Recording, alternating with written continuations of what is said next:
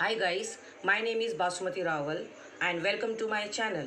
I am an electronics teacher and as this is my first video, I am going to introduce you breadboard and also going to tell you how to use the breadboard, and through this you will get some idea of using breadboard easily. Here is the breadboard. There are 10 boxes above and also down.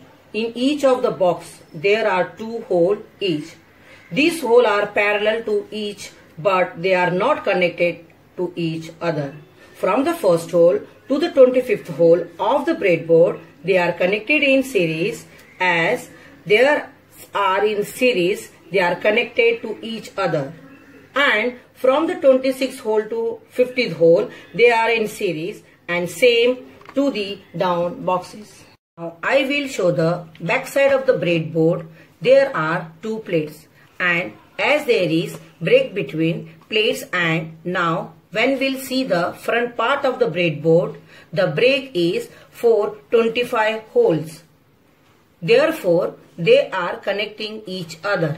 If we want to connect it all the 50 holes together, so we want to use jumper in the 25th hole and 26th hole for connecting both 25 holes. And now here I introduce you the upper and down part of the breadboard. Now you give a look the middle part of the breadboard. The hole in the middle part are named A, B, C, D, E, and there is a gap. After that the alphabet F, G, H, I and the J are shown. So the first 5 alphabet are connecting to each other horizontally, and same for the next 5 alphabet. If we want to connect all the 5 alphabet together, so we want to connect a jumper at between them. If you are not able to understand, you can give a look to back side of the breadboard.